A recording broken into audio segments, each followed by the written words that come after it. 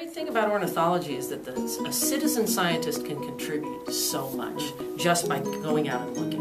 You know, I've contributed to ornithological knowledge just with my rehab work. Like, I have the longevity record for orchard oriole and Savannah sparrow. They each reached 17.5 years of age in my care, which is like, who knew, right? Wow. You know, so we can but you know, you don't even have to be a rehabber. You can just go out and make a good study of something, you know, and find out things and observe things that have never been seen before.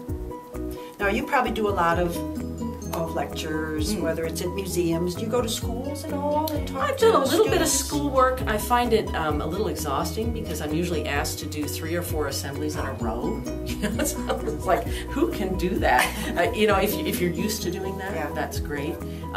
But if you're not used to it and your voice gives out on you, it's a little difficult for me. So I tend to do nature festivals. I do banquet talks. I'm often sound of people cutting chicken, you know, as I eat. or passing the cheesecake, you know, clink of spoon on cup. Yeah, right. I do a lot of that, and so I've spoken at many festivals around the country, and that's great because, like, I just said yes to one out in Oregon, Pacific Northwest, because it's amazing, and you know, I'm going to have to take a train to the festival site. Wow. I'm into it. Nice, Yeah, nice, it's pretty cool. Like it.